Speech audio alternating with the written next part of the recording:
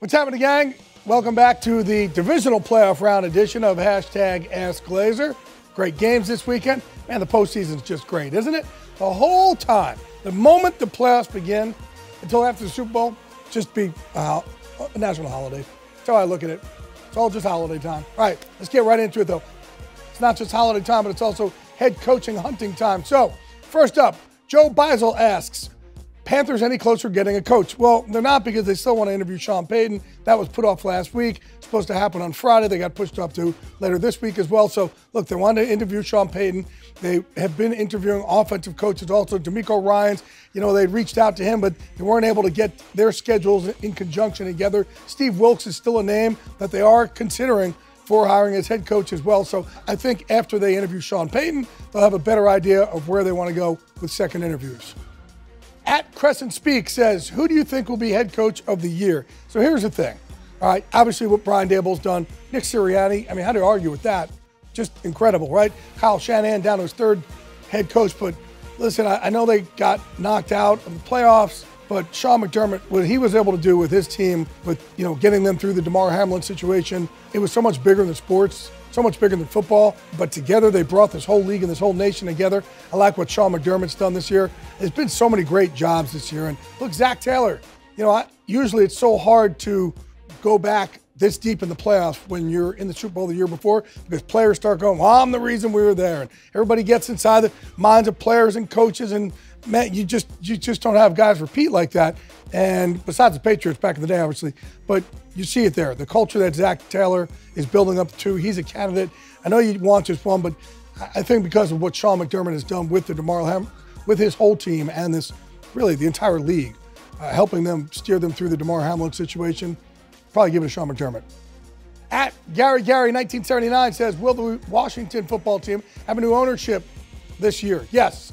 And look, I think it's going to happen where it can get ratified at the league meetings in March, at the end of March. So that'll be interesting. And then, that team there, it'll be so much different, obviously, what happens moving forward, not having Daniel Snyder own that team. So, yeah, I do think that it ends up getting done and gets done a lot sooner than we thought. So, I'd said it earlier in the season, I think it gets done for, upwards of $7 billion, and then it gets voted on by the league owners at the NFL league meeting at the end of March.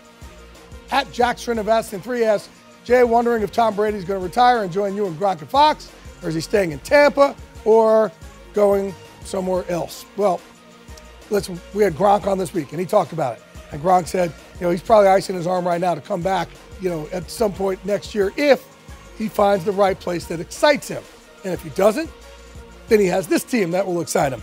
But, as Gronk said, who's as close to him as anybody, I don't even think Tom knows what Tom wants to do right now.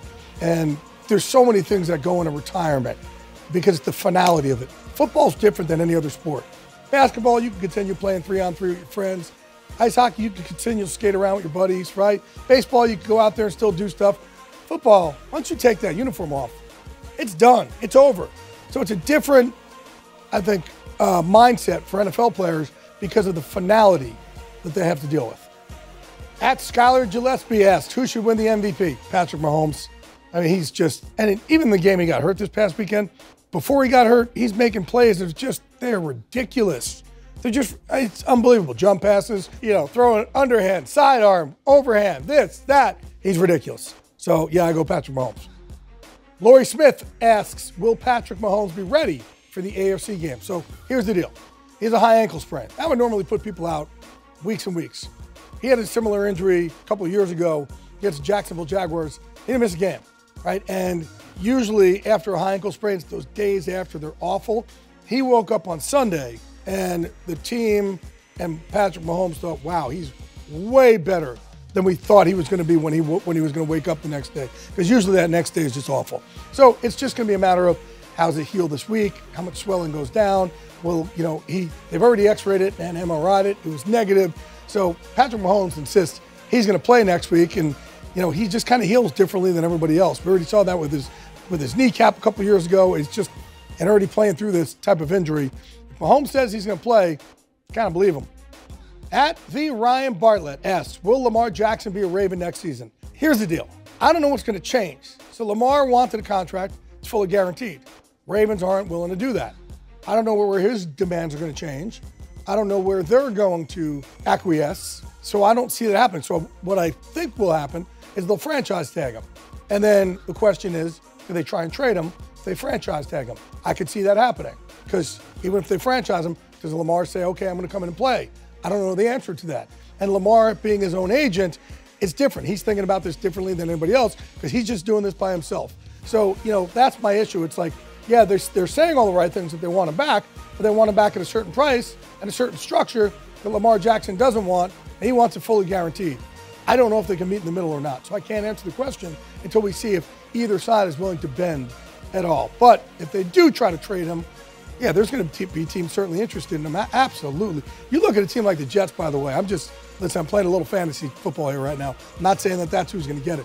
But a team like the Jets, with the weapons they've lined up, if they can go out there, there's going to be a lot of quarterbacks in the market this year, but get a star quarterback, it's all they're missing right now, the Jets, to be legitimate contenders, I think. All right, folks, that's going to do it here for #AskGlazer. We'll see you next week from Philadelphia.